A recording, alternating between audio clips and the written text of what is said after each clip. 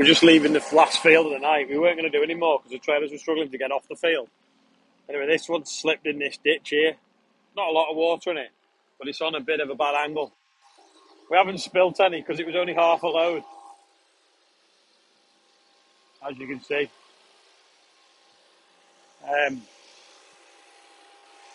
There's the Xerion and the 724. I'm going to race across the field to try and tow this out. So we're going to put a chain on here to hold that so it doesn't want to go any further and to pull it out the ditch that way. And then we're going to put a tractor on the front of it and just pull it forwards. It actually was moving, but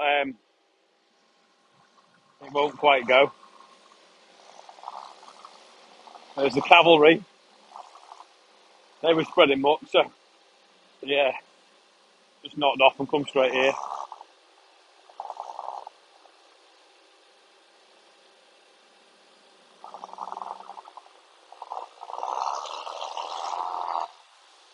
Sounds a beast, doesn't it? He's better going down there and climbing across the ditch. Oh, the ditch there. There's one behind you as well. Go round.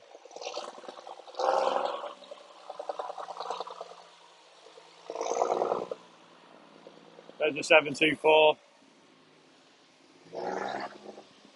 Right, I'm going to have to end this live. You're going to have to watch this tomorrow because I need to sort of start putting chains on and supervising things.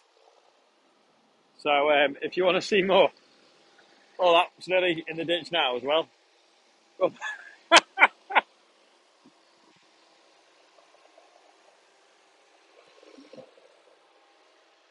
There's like hidden ditches.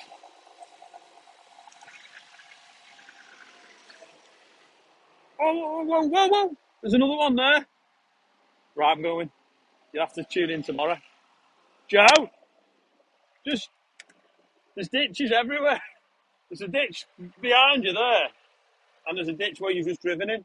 So go in them wheel marks there now, and then back up to that little bush, and we'll put that chain on the hitch. Yeah. Right.